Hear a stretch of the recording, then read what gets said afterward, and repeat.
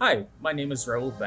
I'm a TA in our undergraduate nanoscience program. One of the more interesting properties of superconductors while in the presence of a magnetic field is levitation. Here we have a YbCO disk, which exhibits superconductivity at 92 K, above the boiling point of liquid nitrogen at 77 K. Once below 92 K, we can observe the Meissner effect. This is where magnetic fields are expelled from the superconducting material. In a type 1 superconductor, this expulsion is complete.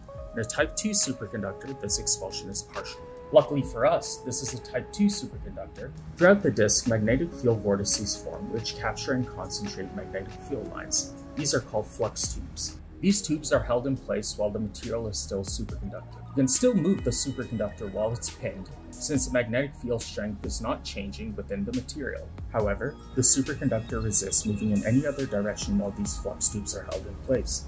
This is called flux pinning.